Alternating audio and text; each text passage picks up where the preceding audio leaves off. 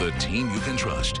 This is News 8 at noon. Good afternoon. Here on News 8 at noon, we're expecting to hear from President Trump shortly. In the meantime, we are learning more today about a budget discrepancy in the Rochester City School District. School officials learned about it late Wednesday night after a year-end audit.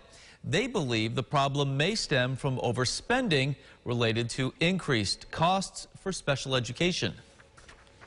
The fact is we've not done a good job in that area, and the other fact is in order to do better, it's going to cost more money. And the idea is, the thought is that what we budgeted simply for historically bad performance wasn't going to be enough to improve in that area. It would not be responsible for us to speculate as to what the amount is because we don't know what the exact amount is. I will tell you, though, there is a concern.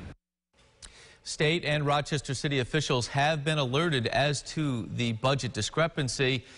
The district says it will thoroughly investigate and take the necessary action to ensure financial stability. Whether that means budget cuts going forward is not known at this time.